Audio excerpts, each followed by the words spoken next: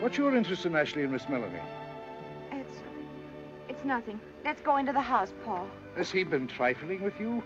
Has he asked you to marry him? No. No, nor will he. I had it in strictest confidence from John Wilkes this afternoon. Ashley's going to marry Miss Melanie. It'll be announced tomorrow night at the ball. I don't believe it. Here, where are you off to? Scarlett! What are you about? Have you been making a spectacle of yourself running about after a man who's not in love with you?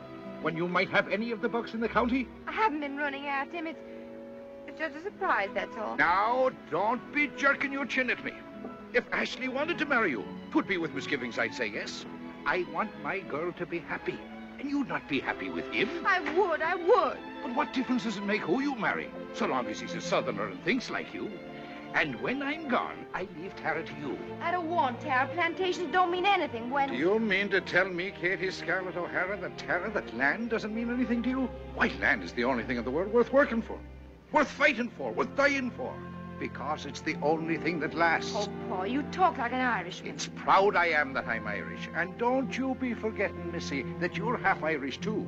And to anyone with a drop of Irish blood in them, why, the land they live on is like their mother. Oh, but there, now you're just a child. It'll come to you, this love of the land. There's no getting away from it if you're Irish.